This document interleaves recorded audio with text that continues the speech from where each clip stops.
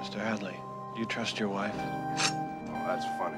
You're gonna look funnier sucking my with no teeth. Do you think she'd go behind your back, try to hamstring you? That's it. Step aside, Mert. This fucker's having himself an accident. You don't push him off the roof. Because if you do trust her, there's no reason you can't keep that $35,000. What did you say? 35,000. 35,000. All of it. All of it?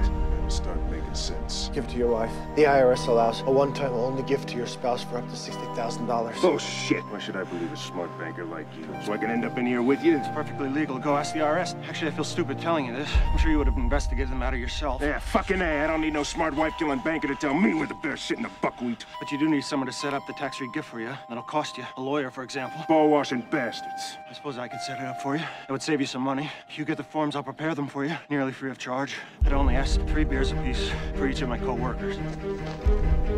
And that's how it came to pass. We sat and drank with the sun on our shoulders and felt like free men.